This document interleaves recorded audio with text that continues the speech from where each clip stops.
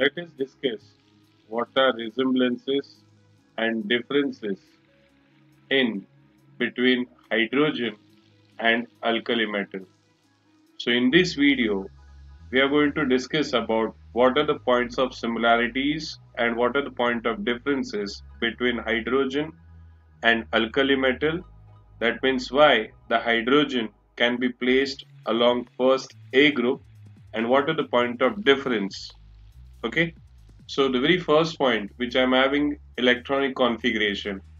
So just like your alkali metal, hydrogen also possesses one electron in its valence shell. So just like alkali metal, hydrogen also possesses one electron in its valence shell. So I have alkali metal like lithium, atomic number 3, electronic configuration 2 1. Sodium, atomic number 11, electronic configuration 2 8 1.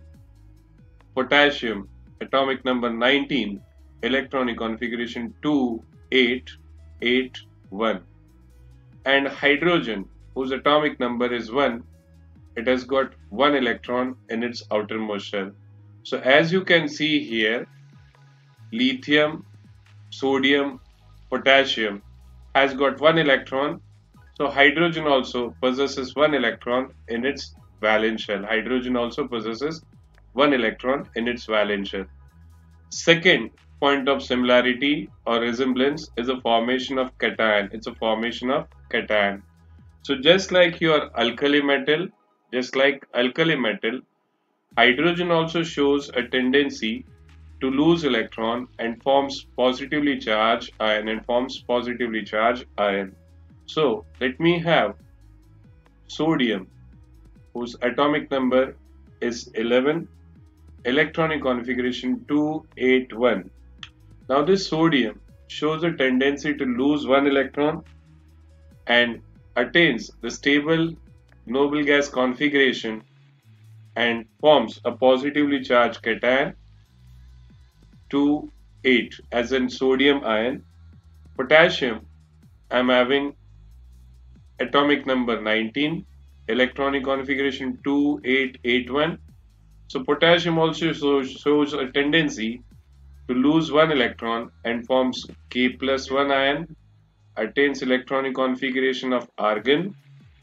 Now hydrogen, which has got one electron in its outermost shell, atomic number 1, electronic configuration also 1.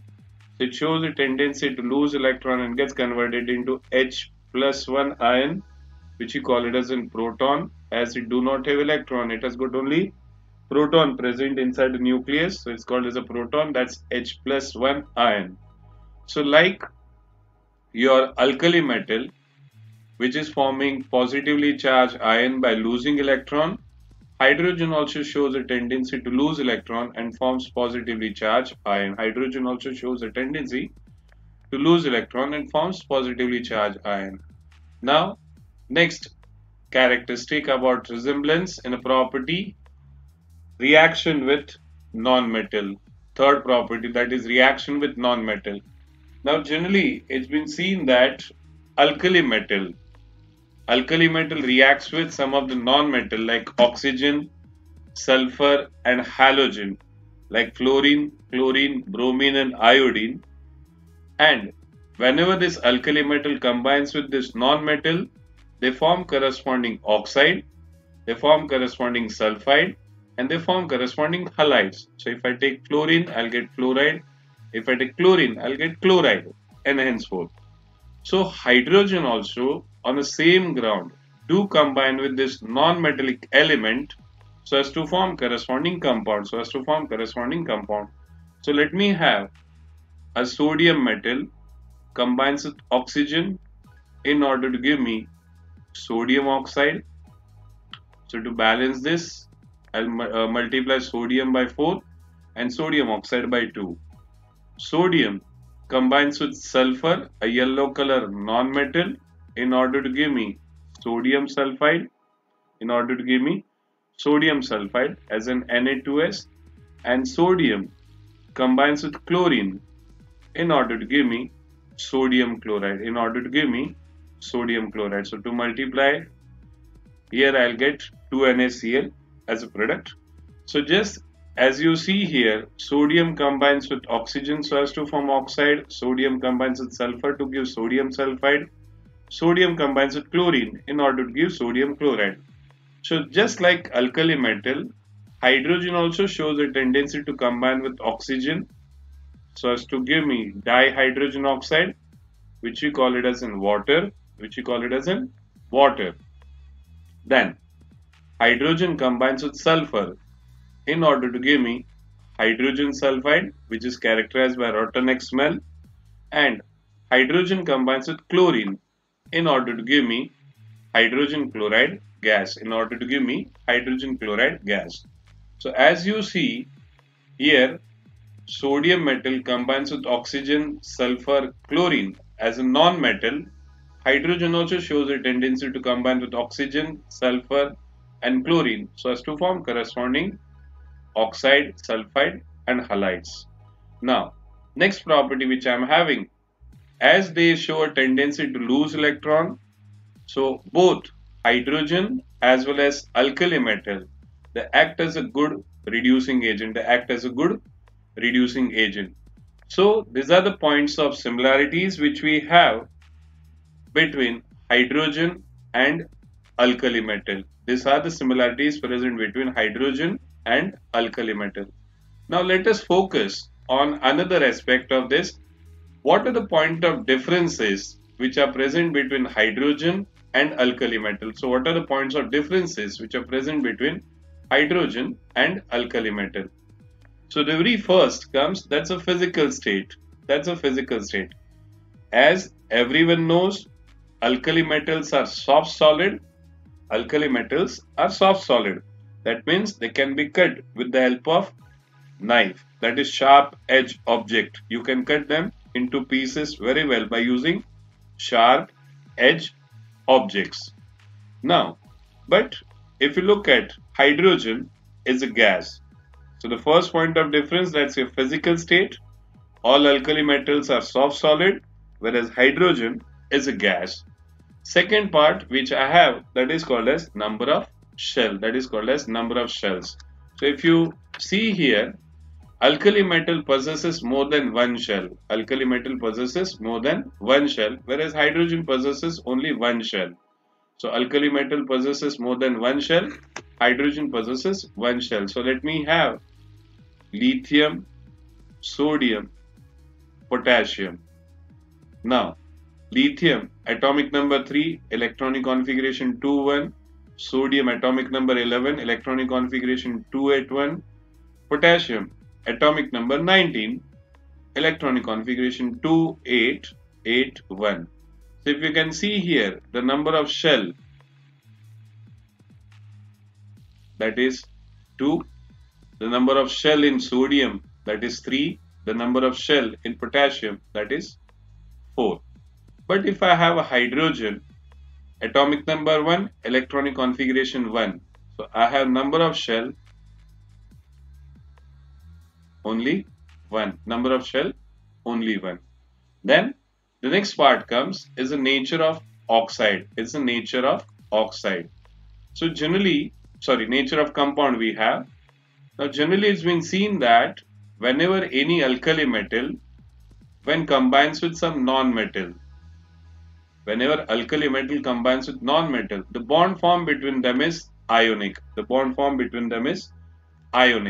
But whenever hydrogen do combine with a non-metal, the bond form is covalent. So let me have a simple illustration to this. Sodium, when combines with chlorine, it gives me sodium chloride. Now, this sodium chloride is ionic compound which involves transfer of electron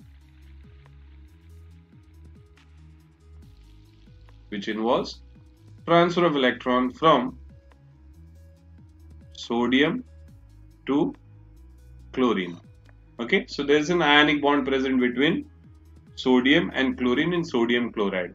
Let me take hydrogen when combines with chlorine, it gives me 2HCl. Now here, when hydrogen chloride has been formed, I have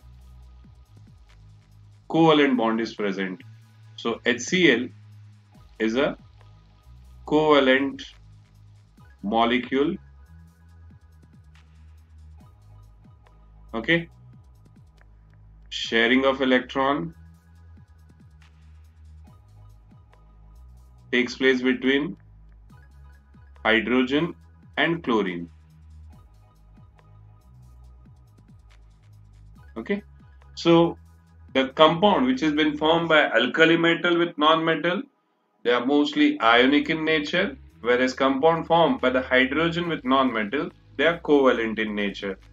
Then the next point I am having, that is nature of oxide.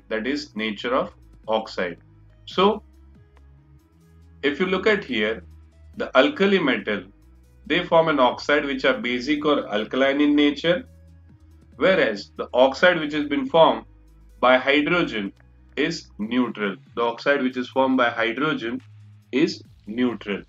So let me take an example for that. I have sodium. When combined with oxygen, it gives me sodium oxide. So here I'll multiply this by 2. That will take 4 sodium. Now, as we have studied earlier, sodium oxide is metallic oxide, and metallic oxides are basically basic in nature. So sodium oxide is basic in nature. To be specific here, it will be alkaline in nature because it dissolves in water to produce an alkali. So it's an alkaline in nature, which will turn your moist red litmus blue. Apart from that, it reacts with acid so as to form salt and water. Now let me take a hydrogen combines with oxygen in order to give me dihydrogen oxide, which is commonly called as water. And we know water, which is a dihydrogen oxide, it's neutral in nature. So these are the points of differences present between hydrogen and alkali metal. Hope you must have understood this. Thank you for